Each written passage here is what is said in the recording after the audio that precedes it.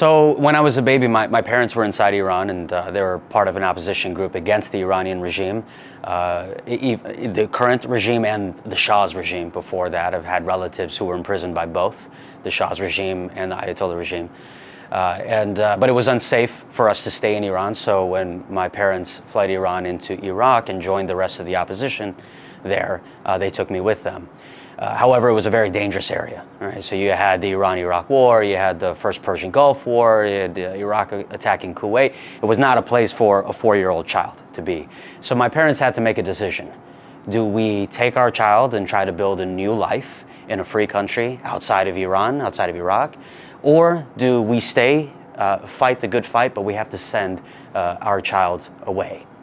So that our child can stay safe and then ultimately come back to a free nation that we helped create. And so that's what they decided to do. And they sent me through the network to where I ended up was in Chicago. I got adopted by a loving family that kept me in touch with the cause. And since I was a kid, I've been going to a lot of the symposium and events. Now, specifically about my parents, my mother and father and 20 other relatives were in the first Ashraf, Camp Ashraf, that was in Iraq. And they were fighting for a free and democratic republic for Iran. Through history, through the Bush administration, the second Bush, and then the Obama administration, what ended up happening is when the United States went into Iraq, my family, along with their comrades, consolidated. They were cooperatives with the American military.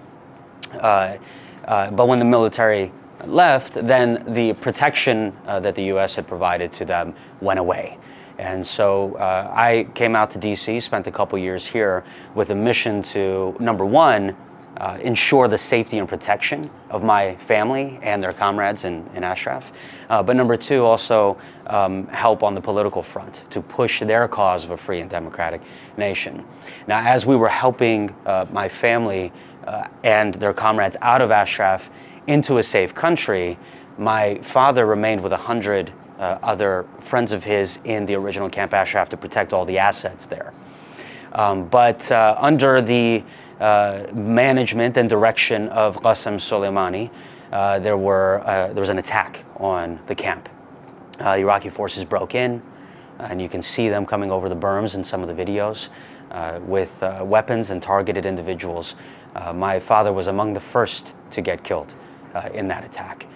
Later on, after many years, I learned the story that he was in the center of the camp, far from the front gates where the Iraqi forces broke in under Soleimani's direction. But when he found out, he went to the front and he asked the younger guys up there to go to the center where they can be safe, and he guarded the front gates along with a couple of his friends.